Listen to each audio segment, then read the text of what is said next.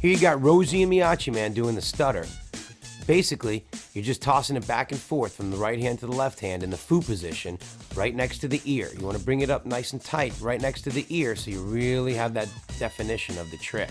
You don't necessarily want it out in front of you. That's kind of like the heartbeat position on a stutter.